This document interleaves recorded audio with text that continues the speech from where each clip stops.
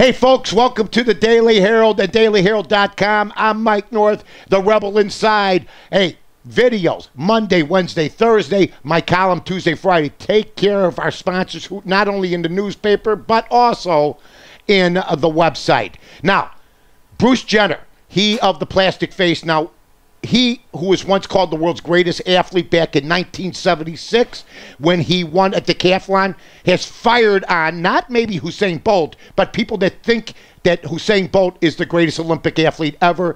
He says basically this: he runs fast. Okay, all he can do is run fast. Now, he's the best at what he does. He wins the 100, 200. He goes to decathlon. You have two events. Here's what he says. He goes, Usain Bolt runs fast in a straight line. He can't throw a javelin, can't throw a shot put, okay? Can't run for long distances. In other words, Bruce Jenner saying, you want to prove you're the best athlete in the Olympics? You have to be in the decathlon. Now, Rayford Johnson was a decathlete. Bruce Jenner was a decathlete. There was a great groundswell support back in the day for decathletes, okay?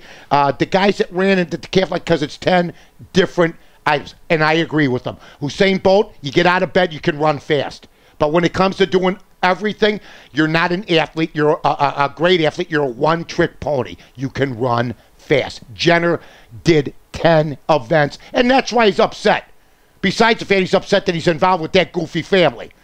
Mike North for the Daily Herald, the Rebel Inside. Check in print coming up on Friday.